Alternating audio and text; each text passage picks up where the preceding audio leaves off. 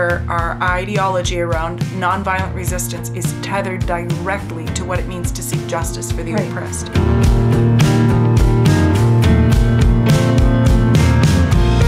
I'm Joyce. And I'm Jess. And this is the Down to Earth podcast.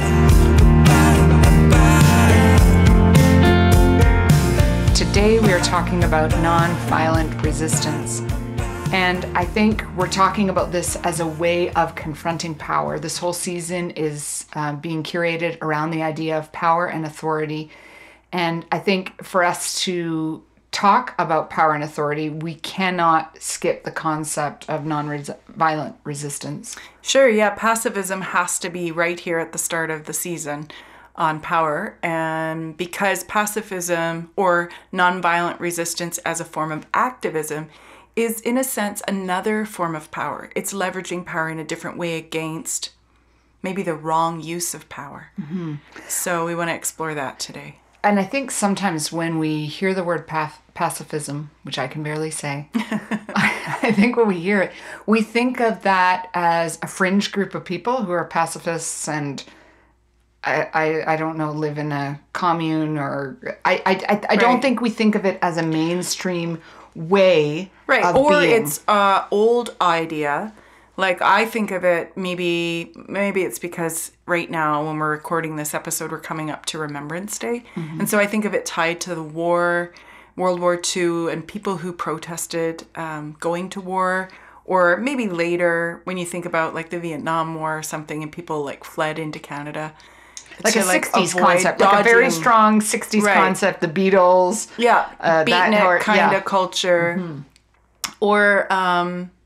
like you said, some kind of, you belong to maybe Mennonite culture, or you belong to some particular sect of a religious ideology that makes you believe in pacifism. And so lots of us haven't ever really thought about it unless we come from those traditions. We know it historically, or we know it abstractly. Yeah, and I think what we want to do today is actually explore this concept. In no way, I don't think either of us are saying that this is the only way, but I do believe it is a concept that we actually have to look at, and we have to consider it based on the words that Jesus said in the Gospels and how the Bible talks to these kinds of issues. Yeah, and again, we don't, just to be clear, like, we're not doing an episode on just war theory, or we're not talking about the violence of God. We're talking about pacifism and nonviolent resistance. So some of those conversations are, as listening people might be like, yeah, but what about X, Y, or Z? So today we're going to highlight areas in the biblical text that demonstrate pacifism has a very long biblical history, but we're not contrasting it in this particular episode with violence and answering those kinds of questions. So just saying that at the outset, because otherwise I could hear people kind of writing in and yeah, but what about, this is particularly doing a deep dive on pacifism. And I think what we're saying is it is one way to confront power. And we must wrestle with it. If we say we're followers of Jesus, theologically, the idea of some of what he brings out, particularly in the Beatitudes or in the Sermon on the Mount, we've got to wrestle with how do we do that in real time, not just abstractly, some special people, but real followers of Christ. Mm-hmm. So way back, like, what's the earliest story you can think of in the biblical text where you see some violence?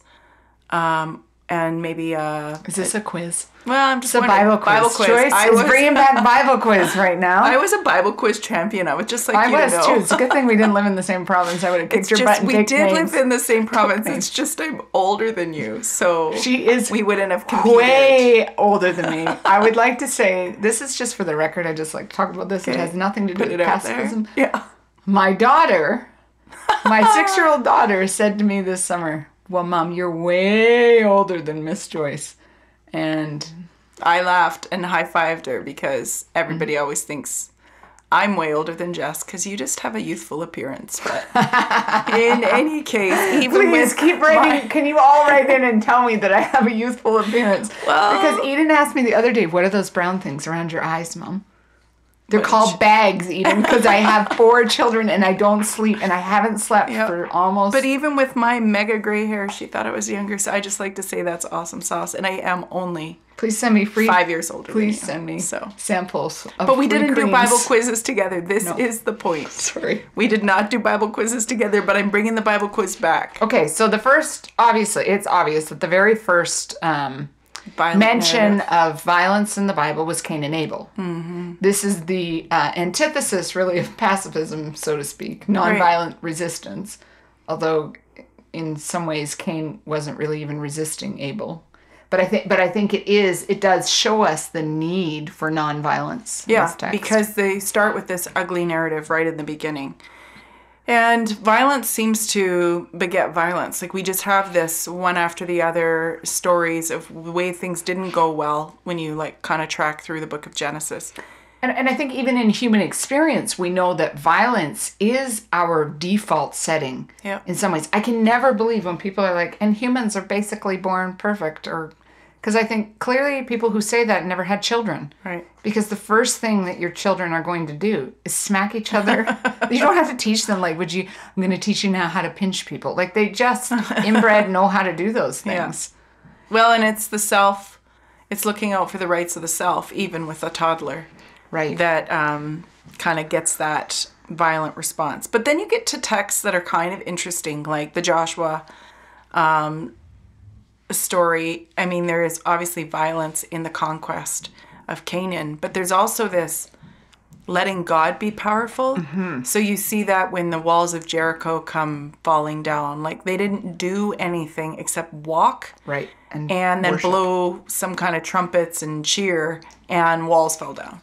So there's something about the power of God acting on their behalf. And I think we unpacked that a little bit, maybe in season 1, or maybe that was more recently, I can't even remember, but when we talk about the Exodus narrative, like part of the big important story in the Exodus narrative is that God fights for the people. They don't have to fight for themselves. Right. And so I think when we tie that to the last episode, this idea that God fights for us, then we have to ask ourselves the question, what is our part to play? And I think this is where oftentimes the idea of pacifism is what God is asking us to do. So you see this in the gospel narratives where Jesus is saying, if you get smacked upside the head, turn the other cheek. Right. And love your enemies. Right. And this has become basically euphemistic in our culture. Right. But sometimes cliches stop meaning anything. And I think what we have to do is actually stop ourselves and say, okay, so Jesus said these things. Yeah. The texts actually say these things. How does this translate to my everyday life? Yeah, what does it look like in real time? And I think the question we ask then is, why has there been such a long history of pacifism? And I think partly that's because it works. Right. I think there is this idea that if we act collectively or individually and then collectively, that we can actually make change. And we've seen this in society in many different eras and over many different issues. Sure. It's been quite telling. Now we look back and we have some overt stories that we know were hinge moments in history that were based on nonviolent resistance. Right. And part of the reason I think we react, especially in this culture, to we have a visceral reaction against pacifism, I think, is because we are in a microwave culture. So we want everything to happen quickly. Instant. And so pacifism is it's a long road to change. Mm-hmm. It's not the easy, like, I'll get it done by noon today. Right. And it's got to have some collaborative effect. So one person's nonviolent resistance isn't going to necessarily, like, affect massive global transformation, but collective. So, and we'll talk a bit about that, the individual versus the communal participation. But I don't know, for me, I think I look back and where I started to sort of get this idea about nonviolent resistance and transformation within society. The first person that comes to my mind, it won't be the first person that comes to, other people, is Dorothy Day. Mm-hmm. Some of you have never even heard of her. She was part of founding the Catholic worker movement. She was perhaps the first person who became an overt advocate for poor workers. So our whole understanding of unions and how they function, even the women's right to vote, the suffragette era and stuff in the States. She was one of the people who would go to prison and serve time in jail, like because she would go and protest and not move. So she had this pacifism, like she would be there, but like they'd have to carry her in to get her arrested. She wouldn't walk. She was like, her passivity was extreme in a certain sense. She was very, very bold. And sometimes now we think of unions as sort of like anti-Christian or some kind of socialism. We've conflated capitalism with Christianity. And I actually think this is a very important issue that we have to confront in our own lives. Does our Christianity look like capitalism? And are those two things the same, or are there some points that yes point to Christ and then some points that don't? Right. The problem becomes when capitalism becomes our dogma and our religion, and Christianity follows it. So we allow the Christianity that like on a Venn diagram has intersection with capitalism. Right. But the stuff that doesn't fit within capitalism, we go, we just sort of throw or minimize those statements of Jesus. And our Christianity must confront our biases. It must, if we're not feeling uncomfortable, I think, in our thinking and our walk with Jesus, then I would suggest that we have often allowed the culture to tell us what our Christianity is. Well, we're not disciples of the culture. We're disciples of Christ. And there is a problem going on, I think, in terms of just general metrics for discipleship, because a lot of people aren't thinking through, does this fit with what it means to follow Jesus? So like you're saying, capitalism, if the driving value or the measure of success is how much money we make, for instance, then we're probably not wrestling with some of what Jesus calls us to in terms of giving our life away. Right, and I don't think in any way am I saying that any of this is black and white. I don't think it is. I think there's struggle in it, and you got to feel the struggle. Right. If you don't feel a little bit of tension as we talk about this, if you don't read things that Jesus said and feel a wee bit uncomfortable, we're probably not taking the text super seriously. Yeah, we're not wrestling it to the ground. Like, so, I think you cannot read the Beatitudes and think, oh, yeah, I got that down. Because what does it mean when Jesus says, blessed are the peacemakers? Right. When, like, I know this because I know that when America invaded Iraq a number of years ago, people had war parties. Christians had war parties. Right. And if you don't live in these circles, you might be horrified at this moment. But I know that this is true because I had people and friends that I know ordered pizza to watch America invade, and Canada was part of this as well, invade another country. Yeah. And I'm not making any kind of judgment as to whether they should have gone or not should have gone. But when Jesus says, blessed are the peacemakers, and there doesn't feel like there's any conflict in our minds as to how we should, what we should celebrate and how we should celebrate, then we have become just salmon going along the river of society. Culture. Yeah. No, it's a really good point. So coming back to what we were saying about capitalism being equated with being Christian, and socialism or communism or some other form of governing systems we equate with maybe being not Christian. Don't write us and tell us we're communists. Yeah, don't. But my point is this. Dorothy Day was somebody who found a way of nonviolent resistance as a form of protest, pacifism, to confront power, inequality, oppression of the worker, so that the worker could be lifted up. So amplifying the cry of the poor. If you haven't listened to the justice episodes in season 1, you're going to want to go back and listen to those 4 episodes. But this is a way where our ideology around nonviolent resistance is tethered directly to what it means to seek justice for the oppressed. And then I think you think about big characters who used pacifism as a way to change society. So Martin Luther King, of course, Gandhi. And this is not an issue of only Christ followers can use pacifism. Right. Because in some ways I think pacifism is a tool that will work for anybody. Right. But then we must realize a tool that works with great cost. Yes. Right? So borrow Martin Luther King, like we think of him as iconic, setting people free, overturning, societal structures and racism, and really making systemic change in the United States and then globally, right? And you think, well, how did they do that? Well, they did things like march across a bridge, right? Do this long walk. And they were beaten, savagely beaten. Many people were killed. And then, of course, he was assassinated. So this isn't sort of like, yes, let's just all go for a walk and, we'll change the world. It's like, no, you're going to suffer, and there's going to be violence against the one who practices nonviolent resistance. And I think what we can say, and I think we'll unpack this as the episodes go on, but confrontation of power will always cost us something. Yeah. And so there is a difference, I think, we have to say between pacifism and apathy. Right. Oh, good. Yeah. That's incredibly important, because sometimes we think, well, it's not my business, especially Canadians. Yeah. It's not my business, not my place. Somebody else, probably has more authority with that, or I'm just going to kind of feel bad about that, but I'm not going to do anything about that. And I think it's very important when we're looking through this whole season. I think we've already talked a little bit about personal power. Like, we have a voice, we have a mind, we have a way of leveraging, even in a small aspect, something against what is wrong in the world. Right. And I think what we're confronted with in the world today is the idea that many of us who are not experiencing any marginalization have gone to sleep.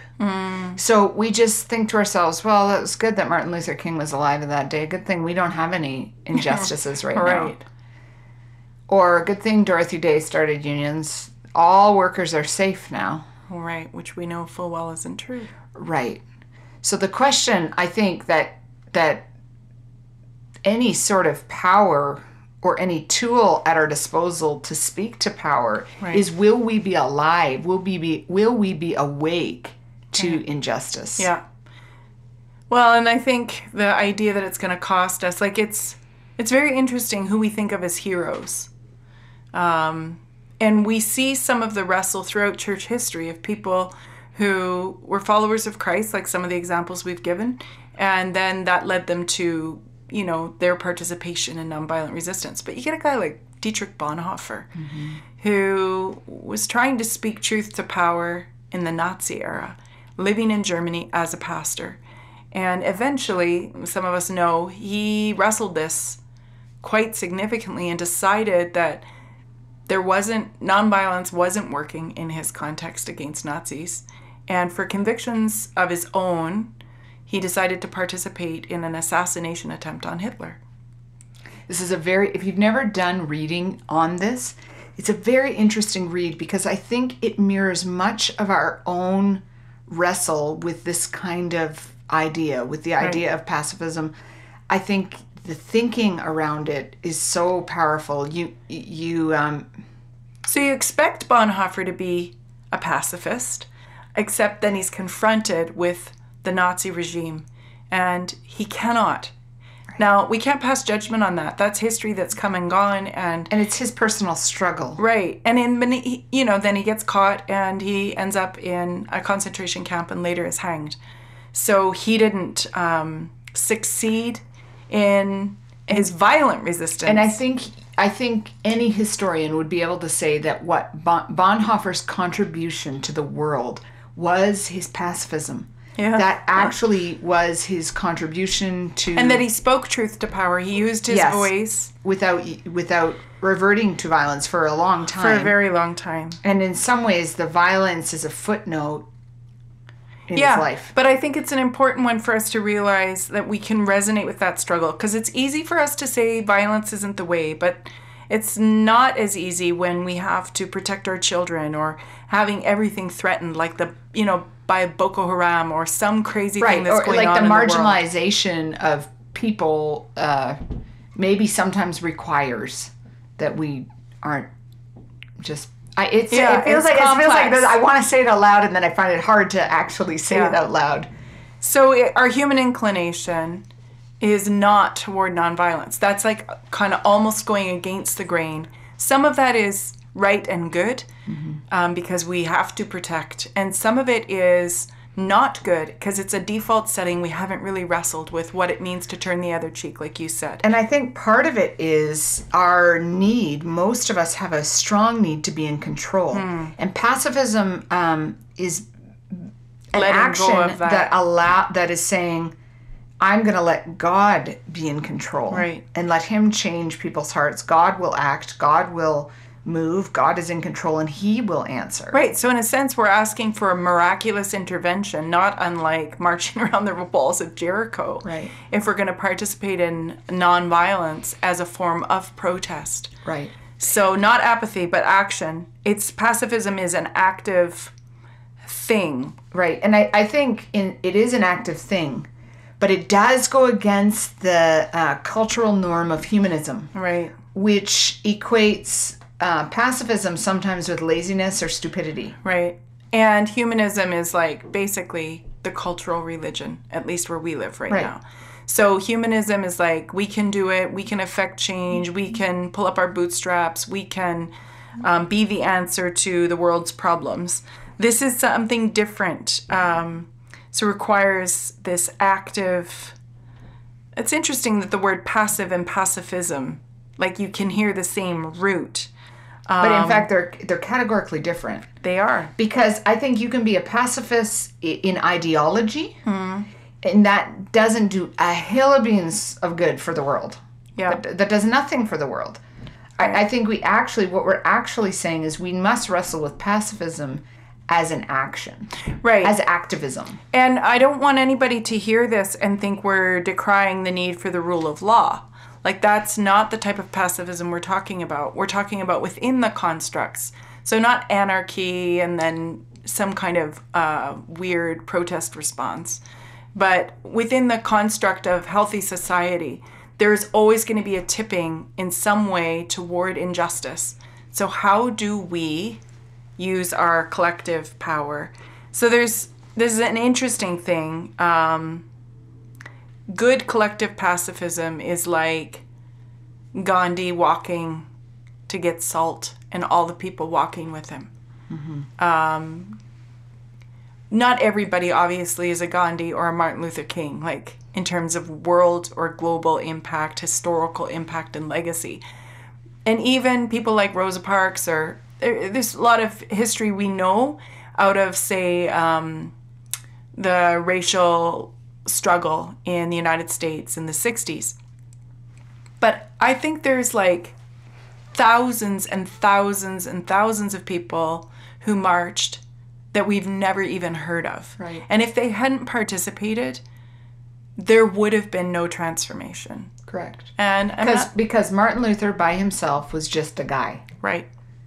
Yet we have to have these catalytic leaders in society, but we're not all going to be catalytic leaders. And I think that's my point, is like, you could be listening and be like, well, there's no way I'm ever going to be a Dorothy Day or a Martin Luther King. So, I don't know.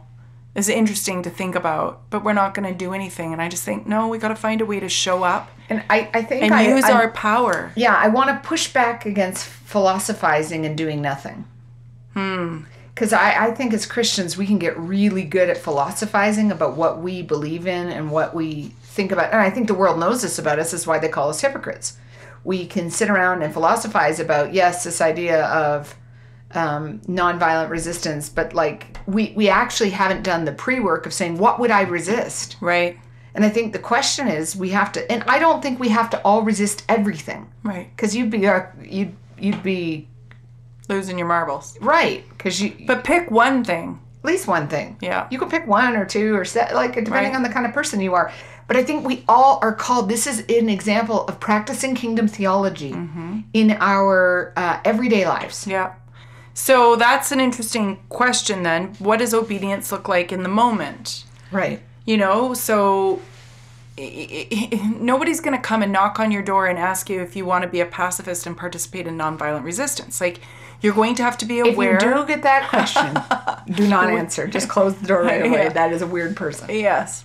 So, but we have to think then, okay, well, how do we participate? How do we take seriously our call to the nonviolent resistance in society?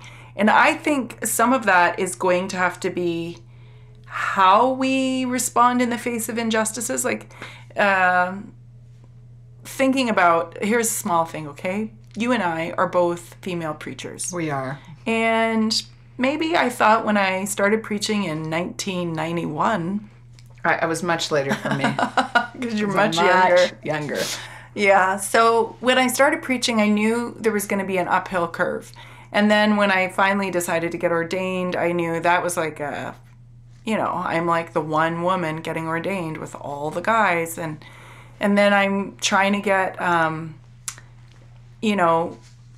my voice out there or whatever as a preacher. There was some struggle. Now, we've seen a hinge in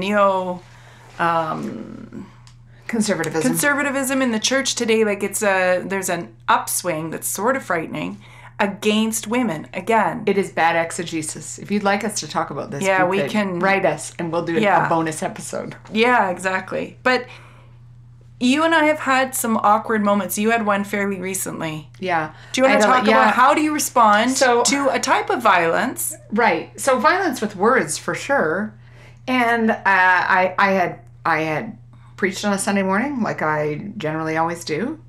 And this is within the last few months. Right. I had somebody just chase me right down. I was going to go into our foyer, and someone chased me right down and screamed at me in the foyer. How could you are in rebellion to your husband and to the word of God, and how could you even call yourself a Christian? Screaming at me.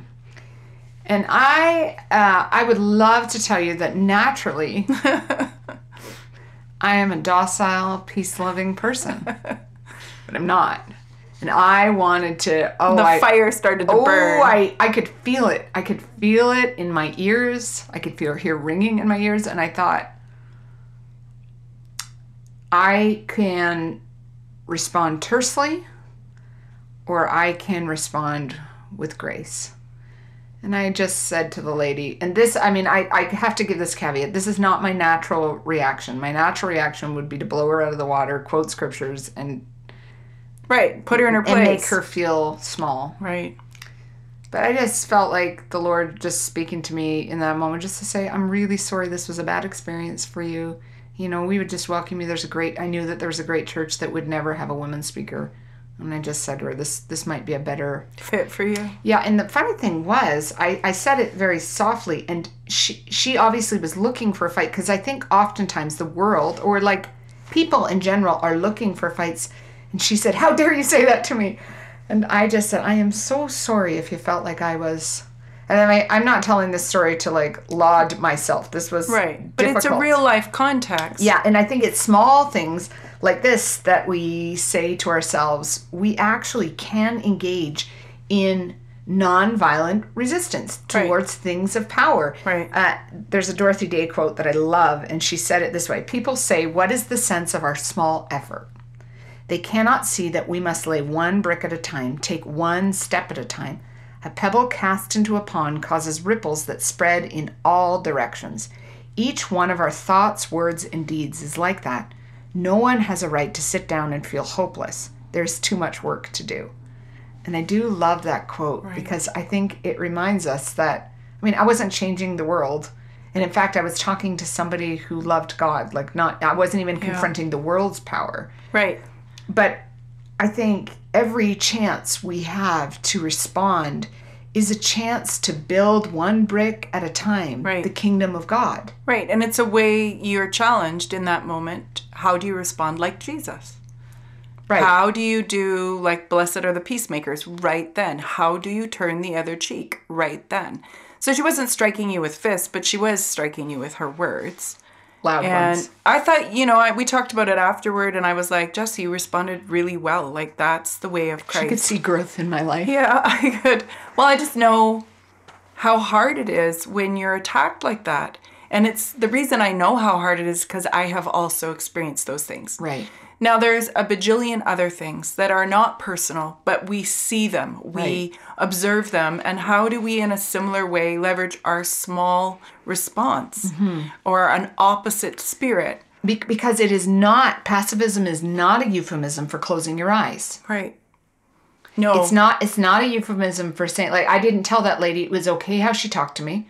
I didn't tell her that I thought her theology was correct, because I didn't. Right. But real pacifism means that we actually, with kindness and with gentleness, confront truth to power. And it might not even always be kind, but it'll have a posture of love. No, I think it always can be kind. Yeah, but like kind can sound like no kind. I think you're defining kind incorrectly. Like kind, if you're out and your fly is down, like last week, and you didn't tell me. I couldn't. It was so bad. The lady that we were buying something from, she told me. Okay, but I would have told you. Thanks for bringing that up on the podcast. Okay, but I'm saying is, like, I think we define kind as soft. Right. And kindness is not always soft. But kindness, like, how we define kindness is the trajectory forward. Right. So, like, I think I'm being kind to my children when I say to them, you are going up to your rooms right now to think about how you have behaved. Right. That is a kindness to them, because when they become adults, they won't be people that everybody rolls their eyes at. Yeah. That is my prayer, at least. Children, listen to my podcast. She started talking about her kids and her hands got in motion, like fierce mom mode. Yes. Listen, here's a different example. What about, I'm borrowing a Canadian example, and there's lots of people that listen to the podcast who aren't Canadians. So you can go Google this and you'll understand better what we're talking about. But we had a process in Canada called the Truth and Reconciliation Commission. And this was to get at all kinds of injustices that have been perpetrated against our Indigenous people in Canada. It's very, very serious. And then there was a long investigation, and then the report was written. And like, I can't even tell you how often I ask Christians, have you read the TRC report?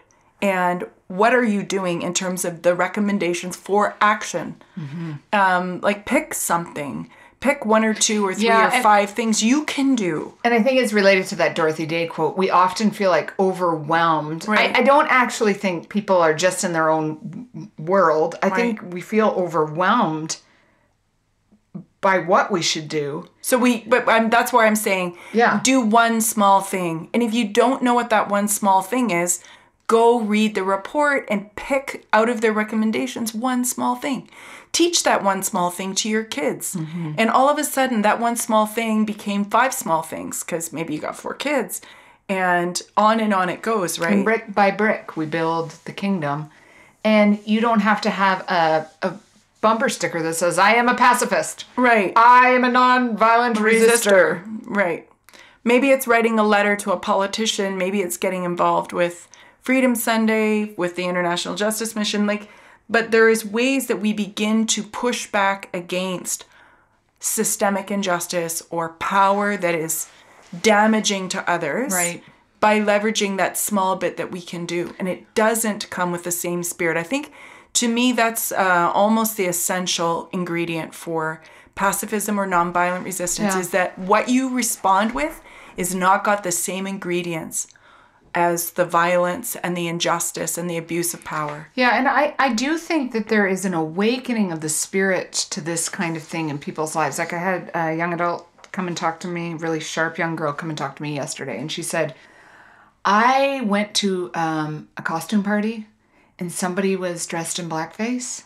And she said, I need to know how to confront things like that in a way that is kind but firm. Right. And I just think, that's actually the kingdom of God bearing fruit in our lives when we care about on the ground things. Right.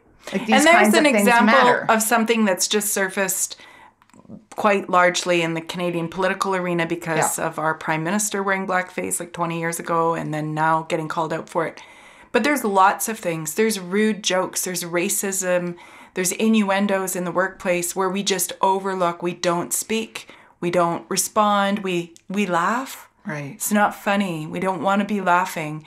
We don't have to look like prudes or, I don't know, be the weirdos. But I think sometimes we are going to have to stick out, and that's what we don't want to do. We don't want to have to be the person who speaks to it. We're just hoping someone else will come along.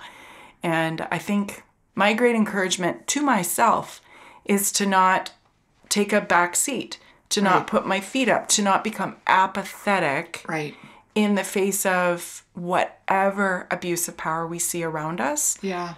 And I think the thing with nonviolent resistance is that it's actually not impossible. We're not saying start a movement of thousands of people. It's not impossible to today say to the Lord, would you give me an opportunity to turn the other cheek?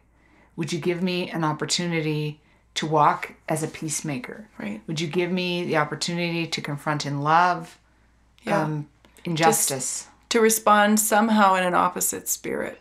Yeah. And I think this actually becomes a guardrail for us in a lot of ways in a culture that is very, very aggressive. I think most of the cultures we live in, most of the places and spaces we live in are aggressive, and nonviolent resistance allows us to, at some level, be listeners, be better listeners. And respond more appropriately. I think it also keeps us from a hardened heart. Yeah. It's the thing that's going to keep us soft to people and to the Holy Spirit when we ask the Lord. I mean, this is the prayer I always teach everybody.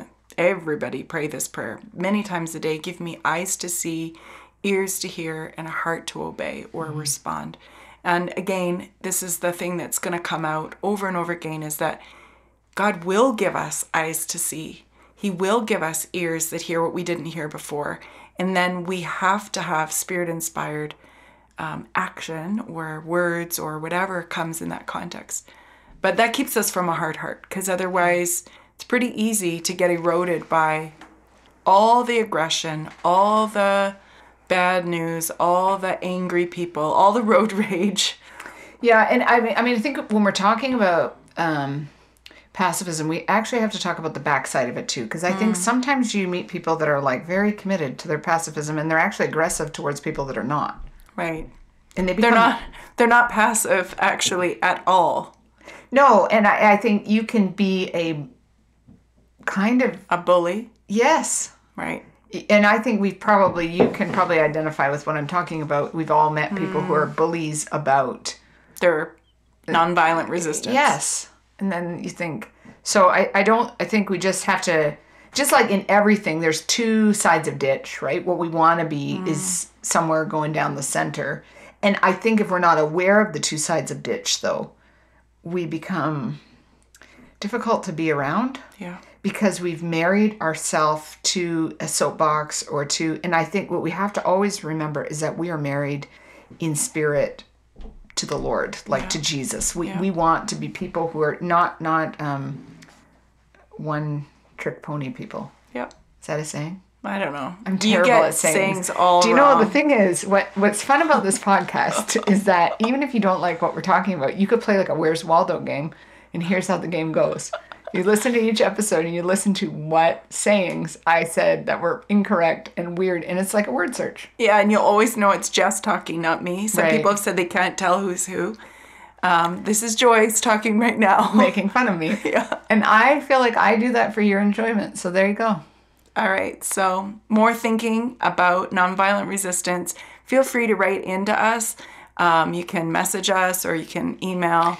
I think what I'd really like to hear is like different avenues where we can How are you practicing this? Yeah, nonviolent resistance. What ideas have come to mind, or what are the ways that you're actioning? Because I think sometimes the Holy Spirit has awakened people to things that nobody else is thinking about. And maybe that's your gift to the body. Yeah, it could be provoking for our wider down-to-earth community. So go ahead, tell us what you think. Hey, thanks for listening. We hope you enjoyed this episode. You can follow us on Facebook or Instagram, or go to our website at www.downtoearthpodcast.com. Feel free to leave us a review wherever you find your podcasts and spread the word.